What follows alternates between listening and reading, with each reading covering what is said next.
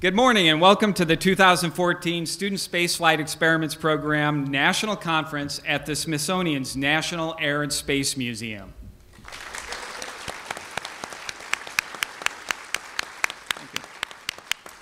My name is Mike Hulslander and I'm the manager of on-site learning. I'm also a science education advisor and a member of the review board for the SSEP, so I'm very familiar with many of your proposals. At the National Air and Space Museum, we are committed to educating and inspiring the nation about science and its historical importance by several factors: preserving and displaying space exploration artifacts and information of historic interest and significance, developing educational materials and conducting programs, just like this one, to increase the public's understanding of and involvement in space exploration, and conducting and disseminating new research in the study of space exploration and its related technologies. Your experiments and the information you plan to share with everybody today align perfectly with our objectives. The Smithsonian National Air and Space Museum stresses science, technology, engineering, and math education in support of a nationwide effort with everything we do. Our participation in the 2014 SSEP National Conference is one more example of our pledge to educate and inspire the next generation of scientists, engineers, explorers, and hopefully history makers. With this in mind, I can think of no better place to hold this conference than at one of the world's premier facilities for space research and artifact collection, right here at the National Air and Space Museum. Now, I'd like you all to take a moment to think about what's going to happen at this conference over the next couple of days. You may not be aware of it, but this is truly an incredible opportunity you are being given. I would guess that many of the adults in this room, even those that might be scientists, have never presented at the Smithsonian Institution. You've all heard of the Smithsonian Institution. Almost everybody in the world has heard of the Smithsonian Institution. So this is really a big deal. Now, I'm not telling you this to make you nervous, okay? In fact, I want you to have fun while you're up here. I want you to smile, okay? But I want you to realize what a big opportunity this is. Very few people in the world have gotten a chance to present at the Smithsonian Institution, and you are now joining a very special group of people. Your presentation today is a culmination of all the hard work you've done to get to this point. And I, for one, am incredibly proud of all of you. I didn't get this opportunity when I was your age, and I wish I would have. I think this opportunity, for some people presenting at the Smithsonian Institution, for some people getting their experiment into space, is a career-making opportunity. So take full advantage of it the next couple of days. Well, with that, I'd like you to help me welcome the person that made this entire program possible, Dr. Jeff Goldstein, Center Director of the National Center for Earth and Space Science Education. Let's hear it for Jeff. Good luck. Hello, everyone, and welcome to the conference. I thought I would start off by giving you some grounding in where this program came from. When we designed this initiative, we recognized that we wanted to provide an immersive experience, an authentic immersive experience in real research to students, mostly pre-college students. And the idea behind this was to recognize that as parents, we remember that there was this magical time when the unending stream of questions began, when our children were first capable of expressing themselves. And as soon as they were capable of doing that, they started asking lots of questions because we are born curious. We're born to explore. And we're also born evidence-based learners in that even if you look at a baby, you'll see that a baby will try to poke their corner of the universe every way they possibly can and see what evidence the universe presents so that that little human being has the ability to understand how the universe works and how they interact with it. So we're born curious, we're born evidence-based learners. What's really remarkable, though, is that if you talk to professional scientists and engineers and ask, what is it that you do and get paid to do? Well, they're in the business of organized curiosity, asking smart questions and bringing powerful tools to bear, but they are still in the curiosity business. And they're also in the business of evidence-based learning for the entire human race, because when they poke the universe and see something wholly new, it takes the human race where we've never been before. And so what we're saying here is that what researchers actually do grows organically from what it means to be human. We are doing science every day of our lives. We may not recognize it as that. And through inquiry-based and evidence-based learning, we are navigating through our corner of the universe successfully.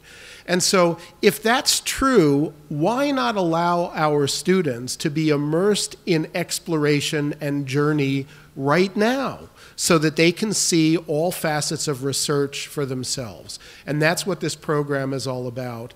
And I can tell you that there are many colleagues of mine that are astrophysicists, geologists, researchers, who are rather jealous of this because they never had this opportunity when they were your age. And I asked them, well, you know, when was the first time that you wrote a real proposal, a research proposal? They said, graduate school. When was the first time that you presented at a real research conference? They said graduate school. But do we have any researchers in the audience that are, say, in 5th or 6th grade right now? Why not? Congratulations. Is this cool? All right, so that's where this program came from, and this research conference is part of that authentic experience. So let me now just give you a brief overview of where we've gone with this program. So if we could have the next slide, please. So let me give you the track record here. Thus far, we've had 8 SSEP flight opportunities since the program started in June 2010. We were on the last 2 space shuttle flights, STS-134 and 135, and SSEP missions 1 through 6 to the International Space Station. 84 communities have participated to date across the US and Canada. There have been 111 community programs. So you might say, well, 84 communities, 111 community programs. How does that work? Well, that's because 19 communities have participated in their 2nd, 3rd, 4th, or 5th flight opportunity already, reflecting the sustainable nature of this program. And just as a benchmark, the largest mission participation to date in terms of communities was Mission 6, and we just selected the flight experiments for Mission 6. That was 18 communities representing 6,860 students. For Mission 7, there are now at least 34 communities working to come aboard, which is a little scary, quite frankly. We could have a conference double in size next year. And 13 are returning communities, which really goes to show that communities are adopting this program as a core element in their STEM curriculum. Next slide. With regard to participation thus far, 35,200 grade 5 through 15 students have been immersed in microgravity experiment design and proposal writing. 7,922 experiment proposals were submitted by student teams, and not counting Mission 6, there were 23,825 submissions for mission patch designs. 81 experiments have flown. 15 Mission 5 experiments are flying on Orb 2. The no earlier than date is now July 11th, 2014, out of the Mid-Atlantic Regional Spaceport. We are expecting during this conference that that is going to be locked in. Do we have any Mission 5 teams ready to fly? We've got 18 Mission 6 experiments flying on Orb 3 in October 2014. We've held 4 conferences at NASA. Next slide, please. This is a summary of the missions, but I think what's really important is the left-hand side, where you see Space Shuttles Endeavour and Atlantis. Those were the last flights of Endeavour and Atlantis. Those were our first 2 missions. We were on the last flight of the US Space Shuttle program. We were also on SpaceX D1, the first demonstration flight of the SpaceX Dragon vehicle. We were on the first operational flight of SpaceX, SpaceX 1 with Mission 2. We were on the first demonstration flight for Orbital Sciences Cygnus. We were on the first operational flight of Orbital Sciences, Orbital 1, for Mission 3B and 4. We're about to be on Orbital 2 and Orbital 3 for Mission 5 and Mission 6. And so I think what's really amazing about this program, we are transitioning into the era of real commercial spaceflight, and we are all part of that new history. So I think the last slide, I just wanted to say that we're only 4 years old. This program started on June 7th, 2010, and I think we've done a remarkable amount of stuff in one undergraduate unit. So happy birthday, SSEP. So now I'd like to introduce somebody that makes this program absolutely possible. She is incredibly tireless in coordinating activities for the Step 2 proposal review process, onboarding the experiments selected for flight safety review, onboarding the flight configuration for the experiments, monitoring everything that's going on the International Space Station and making sure that all of those crew interactions are passed back to the student teams. Our very own flight operations manager, Stacy Hamill.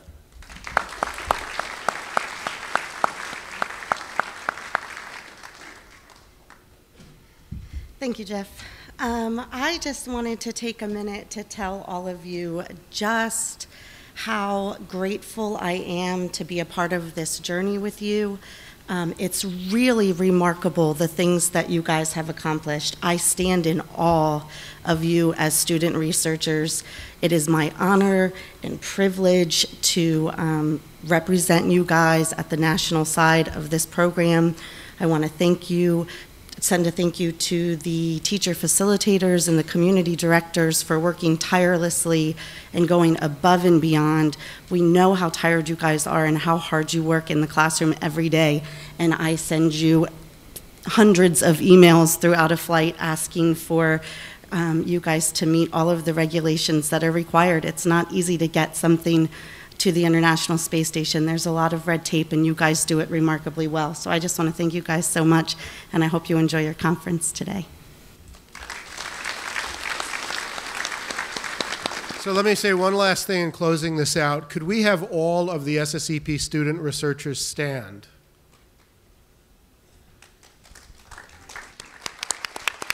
This is the next generation of scientists and engineers. And while you're standing, can we have all of the teachers and administrators that made this program possible at the local level stand?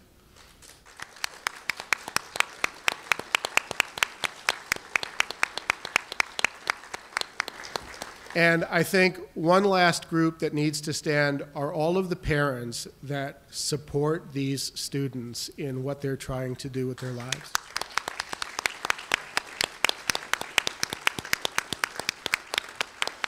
Welcome to the conference.